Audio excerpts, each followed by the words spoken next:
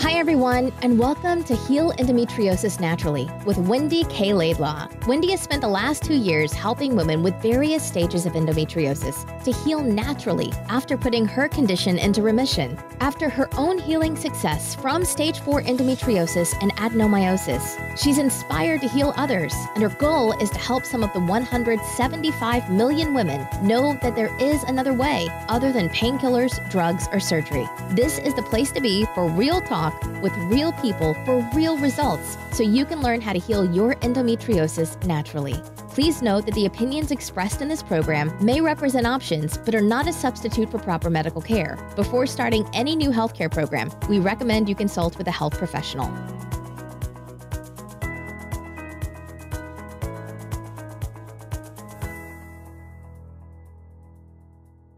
Hey everyone, as always, I hope that this podcast and video finds you well. Now, today I'm going to be talking about drinking your food. Now, when one embarks on this first step of healing your endometriosis naturally, it's normally because there's been some kind of wake-up call, something that's happened that has made you sort of sit up and take stock. Some deep shift in awareness to shake up one's perception about an old belief system. And in this case, invariably, it's in relation to healthcare and the medical field. The majority of us are conditioned by very well-meaning parents, extended family members, education system, colleagues, authority figures about what health and or healthy means. And, you know, what was ill health protocols and what they are. We are very fortunate here in the UK to have the National Health Service, but sadly it has got caught up in processes with the wrong goals. We have incredible nurses and doctors and medical personnel working in a system that focuses purely on the surface level of any potential issues that show up in a body. They're a byproduct of their extensive training, which has not been updated for decades, and the focus is on treatment of the symptoms and not the root underlying causes. This is something I've talked about numerous times, but it's really well worth repeating. The weight and influence, of course, of the pharmaceutical industry engages and encourages a surface level approach to much more deep systemic diseases and conditions, as they're showing. As someone who gave up her body and her power to a well-oiled medical machine for decades, I speak from experience. I was stubborn, I was determined, I was righteous in my certainty of what I thought I needed to put out my responsibility to complete strangers in white coats. Yet I knew no other alternative. Nothing else had ever even been suggested to me as an option. Perhaps by the older or wiser woman that would have been in a tribe had we still lived in those cultural setups to this day and age. I was a woman at a certain age and stage and was placed on a conveyor belt to be pigeonholed due to my age and gender. What I did not know was I was immersed in the medical field that I was ultimately responsible for my body and health, even though I went along that conveyor belt. Nobody else was responsible for my body and health, but I gave out that power. I wish I'd had a wiser, older, compassionate elder from whom I could who I could trust to get guidance from, to expand my limited beliefs and awarenesses. My contracted and fragile state reinforced my fear to stay small and seek external validation of any decision that I was about to make and any thoughts and feelings that I had. I had an impatience to get it right and to get it right fast, a severe lack of understanding of the physical processes and how healing works, and of course, the emotions carefully under wraps and kept tightly under control, yet bursting at the seams and the tension showing up in my body. The other day, I heard from a prominent school teacher who teaches at primary school level about how several of her pupils were showing signs of sadness and upset and emotional outbursts, and were being prescribed antidepressants and sedatives, all at a very young, tender age. It actually hurt my heart for them. The medications and the medical personnel and the parents, I am sure, are all very well meaning again in their decisions. Yet the child's message is one to distance themselves from their feelings and their emotions and to numb them out. This idea of suppression and numbing reveals itself later in physical symptoms that show up in the body later on in life. I should know. I tried terribly to be satisfied with the numbing of an external force to deaden the hurt and the emotional pain that I experienced in my late teens. As I approach my mid-50s, I see the sadness that energetic focus created and forced a further detachment from normal, healthy responses to unhealthy and abnormal environments that I grew up in. My body became the barometer to reveal what was happening deep inside my subconscious. And that's when food became a feared consumption. It became this substance that on some level, I kind of knew logically I needed to put into my mouth, into my body, for I could not live without it. Yet my appetite was weak for solid foods that my digestive system could not break down or absorb. What I did not know then was that when my body was in a state of fight or flight, or freeze or fold, or any chronic long-term type of stress, one of the main organ systems in the body, the digestive system, functions very poorly, if at all. The digestive system is not concerned with eating or consumption of food when it's feeding for its life. All bodily focus is on survival at its core. Hormones, cortisol, and adrenaline are pumped out to ensure that the body is alert and ready to run. Unable to rest or relax, the body cannot digest.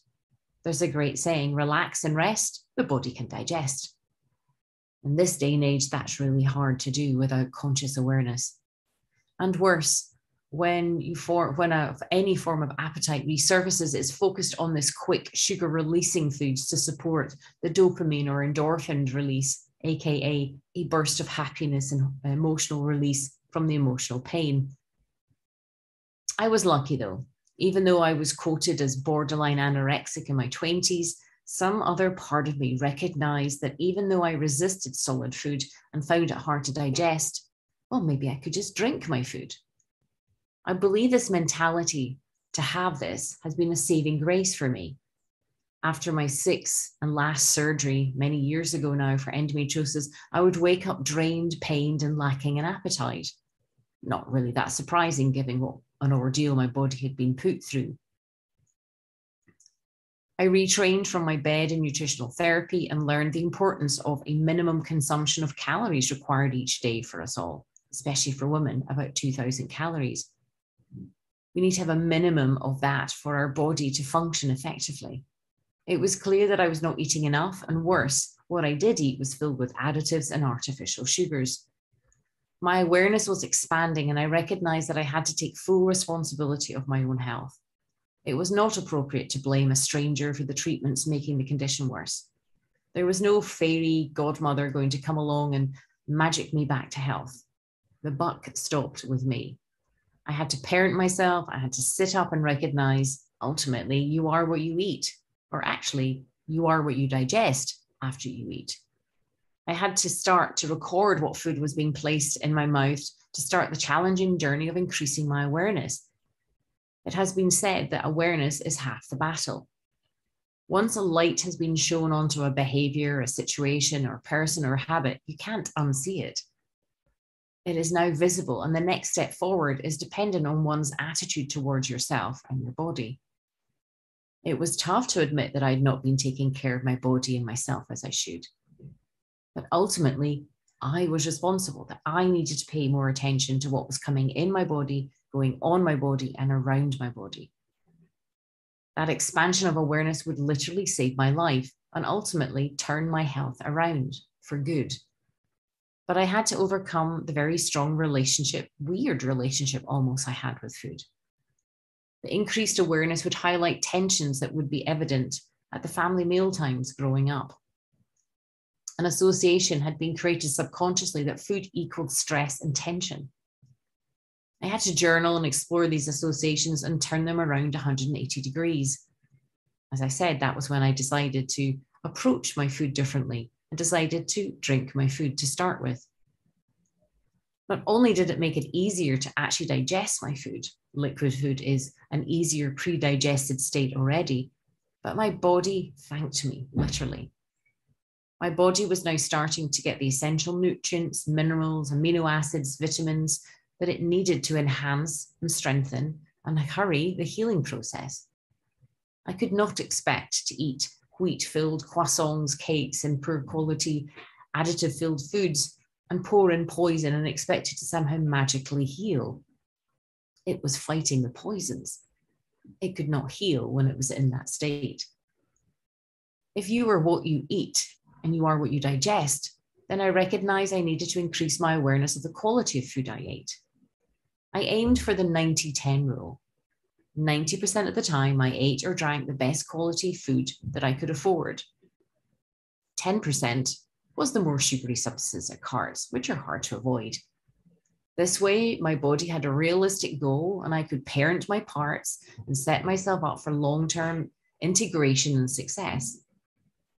When I mentioned drinking your food to family, some thought me mad. When mentioning drinking your food to clients, I sense their initial sadness, like this is going to deprive them somehow, and that they'll be sad not to be able to eat solid food. But of course, this is just a way into eating and drinking your food in a way that's going to be beneficial for the healing process to begin. When I considered this initially, I thought it would be a bad idea, unrealistic, unsustainable, and even undesirable. But as someone who has entered her 7th year of zero pain and zero symptoms of endometriosis, adenomyosis, as well as chronic fatigue syndrome no more, mitochondrial dysfunction no more thyroid issues, etc., all in remission, I can vouch for its fun and effectiveness and sustainability. As I repeat regularly, your body is a self-healing organism. It is incredible, really, when you think about it, how any human body is put up with all the preservatives and additives, E-numbers and alien GMO genetically modified foods, yet it still manages to function somehow. Yet at some point, the body could not support its functions effectively due to the overload of poisons and inflammatory foods. Then when you load poisonous products filled with SLSs, parabens, inflammatory or phytoestrogenic ingredients, more fuel is poured onto the body's fire. Then you got to filter in the elements of what's in our environments and in the property. And then when you add in the final 2 Ps, past and people, the emotional distress from compressed childhood mishaps, mistreatments, and trauma, or any abuse, it all creates further tension on an already tightly wound and tinder-kegged body of symptoms that start to overflow and show their evidence. I love to repeat this because it's important. The body is always wanting to heal itself. Our sole responsibility is to take care of what comes in, on, and around it. Not to beat ourselves up and chastise and criticize ourselves, but our role is to parent and protect our body physically, emotionally, and spiritually. It is not the responsibility of anybody else. When I first realized this, it made me feel sad. I felt a little lost, a bit down and despairing almost. All of the Hollywood and Disneyland films, the fantasy, folklore, and fairy tales were wiped away in an instant. The cold, hard reality of my body's health started with me and ended with me. No one else. However, I wanted to fast track that healing and bypass the aversion or lack of interest in food. I wanted to make eating easy. I wanted to make it a non-event. I wanted it to be fun even. This is where drinking my food helped me to have a new relationship with food. I would learn to make fabulously healthy soups filled with tasty and nutritious vegetables. I was no cook, but I would make big batches, blend them all together, and have that for a few days, and then freeze the rest to have it another time. Sometimes I would pour into a flask and be able to eat easily and cheaply on the go. I started to experiment with green juices and explore juicing vegetables like organic cucumber and carrots with an apple thrown in for sweetness. I made sure I did this at least 2 to 3 times a week and noticed how my body literally craved them after a while. I would wake up craving juices and soups. Never thought that was possible. I experimented with blending in the NutriBullet, the juices with an avocado or protein powder, and noticed how my skin started to glow and my energy levels soared. And a strange thing happened. You see, when you eat, and often the dopamine and serotonin in the intestines are released. These are feel-good hormones. I started to feel better. More positive outlooks, greater ability and capacity to deal with stress occurred as well. My energy levels rose higher, and small but significant changes started to occur in my monthly cycles and in my overall physical health. You see, the green juices were supporting my liver to gently detoxify any poisons or prescription drugs or pharmaceuticals out of my body. And they also improved the regularity of bowel movements so that any waste food, etc., was expelled out more quickly. But the strangest shift was my attitude to food. I started to have a new relationship with it, as I mentioned. Drinking my food allowed me to separate from the past associations of stress surrounding solid food, and I found myself integrating more healthy solid food as a result. Now I also like to have fun with food, healthy fun with healthy food, paying close attention to how your body responds to what it's consuming and how it likes it, recognizing the bloating, gas, etc. Your body has some issue with that food, and how you feel emotionally after eating it. Little and often is the key. So little changes start to make big changes. I've recently fully updated and revised my cookbook to include all of my favorite foods that are wheat-free, soy-free, and dairy-free, meaning less inflammatory stress on the body. But I didn't want it to be fun-free. I wanted to include many of the best soups, shakes, and of course, puddings. Depending on your pain levels and where you are in your journey, there are ideas for all tastes, types, and moods. But what is super important is that you parent yourself to ensure that you're thinking ahead and ensure to plan for regular consumption of food, whether you drink it or eat it. Don't get up and run around and out the house, out the door to go to work on an empty stomach with zero thought of what you're going to eat for lunch or dinner or snacks. Do set yourself up for success. You see, you can literally turn your body, health, and life around by making the smallest of changes. And the most impactful is by starting to drink your food. This will change your relationship with food forever and open you up to amazing energy, great clarity, and fantastic health that perhaps has evaded you up until now. Because I understand how challenging it can be to make these changes, yet I want to inspire you to make this drinking your food change. My fully revised and updated cookbook is being released this Friday in a few days' time, and I'm going to be giving it to you for 50% off for only 24 hours. Now, I make nothing on this book. That's how important it is to me for you to have it. So make sure to grab your paperback copy from Amazon while stocks last. It will be released on Friday. And for those who leave their review, I've also got a special thank you gift for you too. Just email my team your copy of a review and we'll send you a thank you gift by return. When I finished by sharing the tale of two women, one felt it was the doctor's fault. She kept being ill and had 26 surgeries, but refused to consider increasing her awareness about food, produce, products, people, and past. She still suffers to this day. The other woman decided to step out on blind faith, to leave the medical machine, step off the conveyor belt. She made incy-wincy daily changes. It took her about 10 to 12 weeks, but slowly she started to notice the tiniest of changes as her body started to respond. She noticed 6 months later, her skin looked smoother and softer. Her hair was thicker and had more gloss, and she had more energy. Her monthly cycles that had always been erratic, heavy, and prolonged became shorter and lighter, month on month. Her sleep improved, her energy levels soared, and finally, she felt she was back in the driving seat of her body. She paid attention to the ingredients on the back of every piece of processed food she bought. She became curious about the food's origins and became friendly with the local farmers and butchers and made a conscious effort to buy the freshest, most organic foods she could get.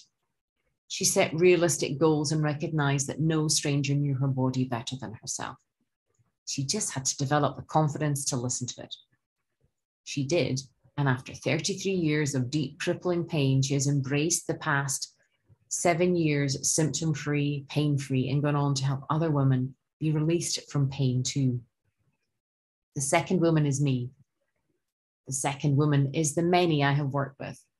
The second woman is you, if you take that leap of faith. Make sure to grab your copy of the paperback book that releases this Friday. But until then, keep you number one and to your health.